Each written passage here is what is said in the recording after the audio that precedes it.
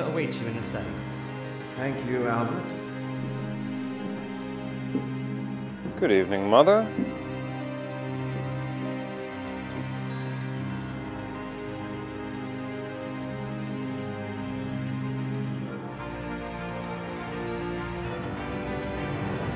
No, thank you, Edward. I can't.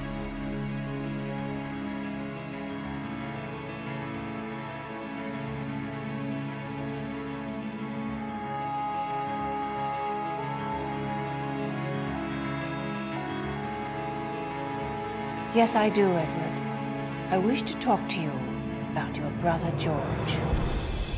I see. I don't want you to send him to Burgundy. Being at the vineyards in Macon means certain death to him. I think that you underestimate George.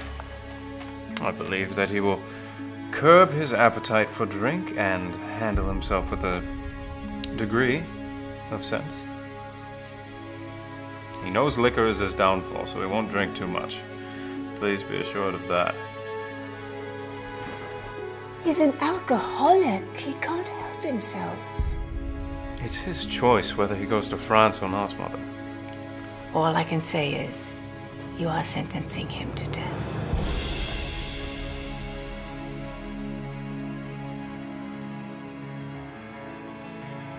I'm begging you, Ned. Rescind this offer to your brother. I just told you, Mother. He doesn't have to go. You don't understand, do you? He won't go anywhere else because you've picked him to go to Macon. I'll talk to George tomorrow.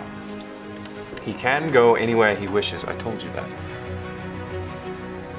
As long as he leaves England. He is your brother. Can't you forgive him? No. That's not possible.